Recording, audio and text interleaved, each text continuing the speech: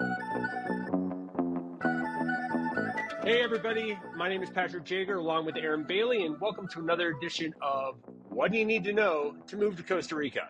Today's topic, I don't know if you just heard the car horn behind Aaron, but today's topic is one that we all deal with, and it's one that actually has some of the most negative scores related to Costa Rica, and that is driving in Costa Rica.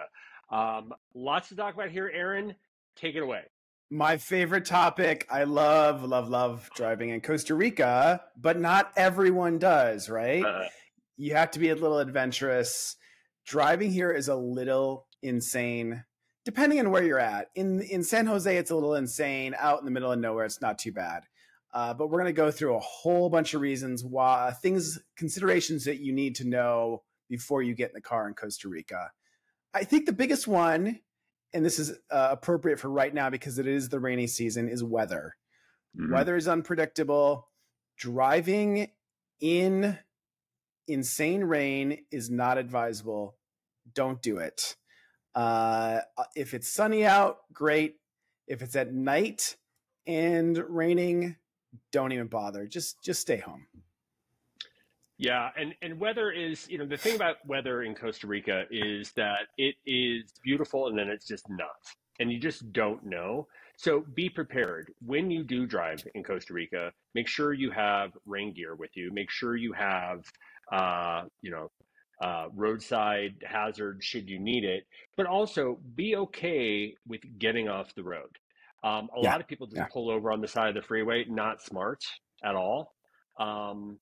I personally haven't had a day where I can't drive, but there have been a couple of times I'm like, why the hell am I out right now?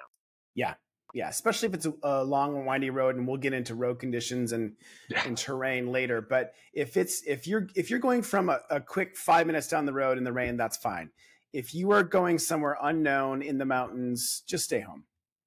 Well, let's just go right into road conditions. I mean, Sure. This is one of the big things in Costa Rica. People think of roads as the problem. They are. We're going to talk about drivers being the problems in a bit, but the roads themselves, there's a couple of challenges with the roads. They're very windy because of the topography of Costa Rica. They're very narrow. Shoulders are narrow. Lane width is narrow. And the road conditions themselves, depending on where you are, there are a lot of potholes. And the way to think about all of this is, when you live in a big North American city, you have a reason. When millions of people are commuting on the roads, you have a reason to keep the infrastructure up quite a bit. When you have a mountainous country of 5 million people, you don't have the tax system by which to perpetually be filling potholes. Remember, it rains every day, so potholes are created, and there are boulders that come off of hillsides and things. Things are going to be bad. It doesn't mean that they don't care. It doesn't mean that they're lazy. It just means that they haven't gotten to that yet. Especially in rural areas, things are windy and slow and narrow, and you just have to know that that's the way it is. You can't fix that. You have to learn to live with it. And I think you and I both have kind of learned to enjoy it. Pura vida. You just enjoy it. Pura vida. Yeah. So let's talk about my favorite topic, aggressive drivers. You've called me from the road yelling at other drivers before because they're so aggressive. People are aggressive here. They're offensive drivers. They're not defensive drivers. You kind of have to get in that flow.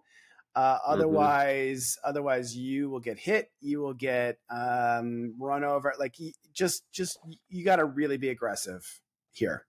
Well, I don't know if you should tell everybody you're going to get run over, but I mean, I think there's a couple of things. No. Okay, fine. There's a couple of things to know. I mean, Pura Vida, this kind of laid back lifestyle is not true on the roads. It is very cutthroat. But one of the things to know is that not only are people aggressive, but the rules of the road, like merging. In the States, we zipper. I go, then you go. I go, then you go. That is not true here. People will hug the side of the road and try to see how far up they can squeeze. People will not let you in. Right. Again, some people love it. My spouse hates it and won't drive, just refuses. I kind of dig it. but I you dig it. really Yeah. do have to be on, on, as you said, on the offense. And you also need to know that a lot of the people that are driving, most of the people that are driving are uninsured. Right. So because of that, they're being aggressive. You need to know when to not be aggressive and let them go because you do not want, to your point, get hit. Or they're on motorcycles and they're going to zip in and around you. You'll have like 4 motorcycles zipping around you. So you have to be careful. You have to be vigilant and watch, but also be aggressive, be offensive, and you'll be just fine. Well, and you talk about people zipping in and out. Lane discipline, as we said, is just not a thing here. Neither is traffic enforcement. They know they can get away with it. So with lane discipline, it is funny. There are some places where it goes from 3 lanes to 1 lane like that, and In an instant. there'll be SETA signs that say these two are merging. People don't necessarily pay attention to that. Again, most of that has to do with topography. All of a sudden, you're Yep. going through a cut in a hill. They have to narrow down because they don't have the money to widen that up. They can't Yep. expand a bridge over a chasm like that. So, Exactly. but because of this lack of lane discipline, that's really, I think, the challenge. It's not speeders. It's the No. lane discipline and the fact that they know that in most cases they can get away with it because there just isn't enough of a police Right. force that is on the traffic side to enforce things. Yeah, the traffic cops are few and far between. They're out there, but they're very rarely will you ever get pulled over for speeding, for violating a rule. It's just not much of a thing here. I mean, we've both been pulled over. Well, I was pulled over for illegal parking, which I still think was a scam. You were pulled yeah, over for passing in a double yellow line, which I also think is a scam. It's a double yellow line. Well, yes, but the car in front of me was going 5 miles an hour. And I think the car in front of me was in on it with the cop. Because as soon as I pulled away, he pulled over another person immediately behind me. So I think he had a little racket going. I will not state publicly how that traffic stop got resolved. But if you'd like to know, shoot me an email at hola@yourpurevita.com and I'll give you the whole story. I think this is going to be fascinating to see how many people respond. It's actually, we should think about making that a topic because it is something that is important. We'll leave it at that. We'll leave it at that. Okay. We've talked about road hazards. We've talked about zipping of cars. Let's talk about the other two big hazards in the country, animals and people. Yes. So many people walk here. They'll be walking down the street at 10, it gets dark at 5:30, 6 o'clock every night. And so they're coming home from work and they're walking alongside the highway. And if you are not paying attention, you will hit someone. So you got to be careful on that. Yeah, I've twice. There's an entrance ramp to the highway near the airport or near City Mall in Ajuela. And the entrance ramp is a curve, and it immediately, once you've hit the curve, once you've got to the top of the curve, you are on the freeway. So you have to be looking for, is a car coming? And you can't, it's hard to be looking back for a car and also looking to see if a pedestrian is trying to cross in front of it. And yeah, pedestrians just they have it down. It's kind of like that Tokyo interchange where everybody just goes across in weird mass. People walk the freeways. People also sell things while you're driving on the freeways, like between lanes. So you do have to be careful with that. Animals, again, I don't think you have this issue if you're in the Central Valley, but yeah, if you are on the windy road to Limon on the highway, or you're in the middle of nowhere in Guanacaste, yeah, you also have to watch out for animals for sure. Right. And a lot of dogs are just roaming out and about before they go home, and they'll be hanging out. They'll even sleep in the street. And they'll sometimes wake up when you come, but other times they're just kind of hanging out. So you just have to be careful. So the next one is traffic congestion. And, I've lived in very traffic congested areas, as have you. And is it LA traffic congestion? No. Is it traffic congestion? Absolutely. Is it frustrating? Absolutely. You just know certain times of day, try not to go certain routes. There are not enough roads for some of the more traveled areas. It's like trying to get to Malibu on PCH. Like you're going to be in traffic whether you want to be or not because there's just Yeah. a finite amount of road space. Yep. Welcome to Costa Rica. I mean, when I'm going to the beach on a weekend that everyone has off, a long weekend, that holiday weekend that everyone has off, it can, normally is a 2 hour drive. It can go up to 4 hours sometimes. You just got to Yeah. roll the punches and realize that it all works out. I liken it to my house in Colorado. You going up to a ski area on a Saturday in Colorado, you're going to be in bumper traffic all the way up I-70. Going to the beach, as you said, on a Friday afternoon, a Saturday or a Sunday, or coming home from the beach on a Saturday night or a Sunday night, you just have to know that's what you're going to do. Yep. And again, this is part of the reason why we've talked to you in other videos. People are a little more laissez-faire about coming and going times because they know that traffic, it's kind of like the excuse in LA is always, oh, I was in traffic. That same thing can be said in Costa Rica, traffic. Absolutely. This weekend is a long weekend here. I'm going to go to the beach on Saturday, not on Friday, and I'm going to come back on Tuesday and not on Monday. Yeah. It works. Okay. Next one. You living in the bigger city than I have this more than I have it, which is lack of parking. Yes. There is not enough parking spaces in Costa Rica, thankfully, because who wants to live in a country full of parking spaces? Yeah.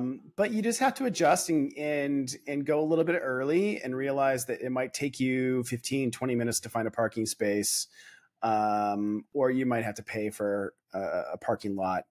But it's really not a problem. No, I mean, it's a problem at certain times. Like in San Jose proper, there are certain days you cannot drive. My license plate means I can't drive on Thursdays. Are you Thursdays? Wednesday. You're Wednesdays. So from 7 to 7 a.m. to 7 p.m. I can't drive on Wednesdays. Which means that you also can't park. And it's for congestion reasons, but it's, it's things like that. Once you learn them, you learn them. But the other thing is Ubers and taxis are ample. So you don't need to drive. You don't need to park. And often Uber is cheaper than parking. So often I will take an Uber somewhere instead of driving somewhere and paying $20 to park. Yep. Last one is something that you've experienced, but I haven't, which is roadside assistance. It's not that we don't have AAA here. Sort of. I've heard that there is a service, but who knows if it actually works. I hit a pothole at 10:30 at night one night. It was downpouring rain. Again, don't drive in the rain. Completely blew out my tire. Had very little cell signal. It was probably my lowest moment in Costa Rica in the time I've lived here. Wanted to give up and fly home back to the United States, but I stuck it out. It all worked out. But how did it work out? How did it work out? Like, what did you have to do? Well, it was a rental car, and so I couldn't find the jack. Everything else I could find. So the rental agency didn't provide the jack.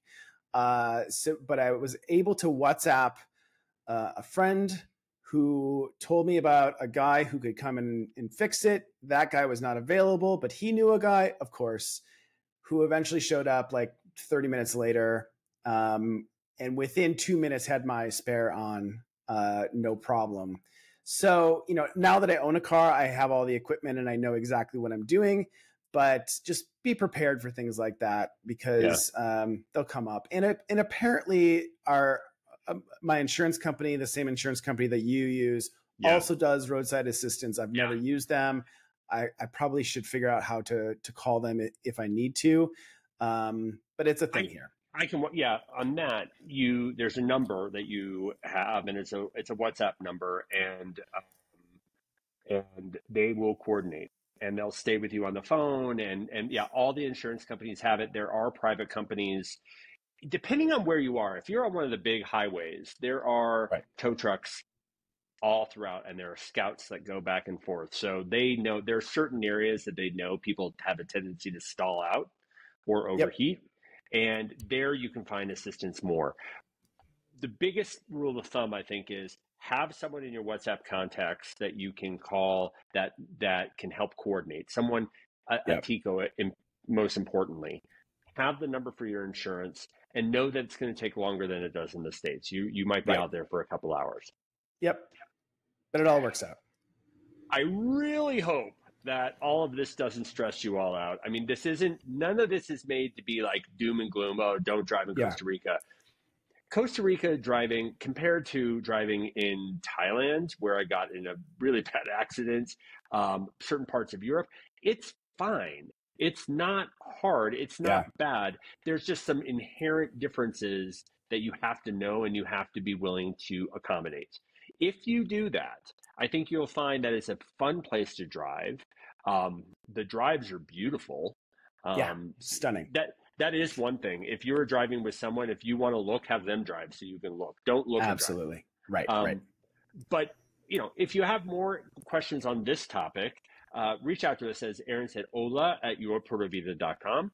You can also find out everything that we have on yourpuertovida.com/links. You can get to our blogs, to our YouTube channel. You're already at our YouTube channel, but if you want to see more, all the different services we provide. Our whole goal at Your Puerto Vida is to help people discover this country. Is this the right country for you, and can I thrive here? If the answer is I need some help, we're here to help you. If not, take this information for what it is. We want to be part of your community, and we want you to be part of ours. So also hit the like button, subscribe. We're excited to bring you more topics. If you have ideas for topics, let us know. And as always, Pura Vida. Pura Vida.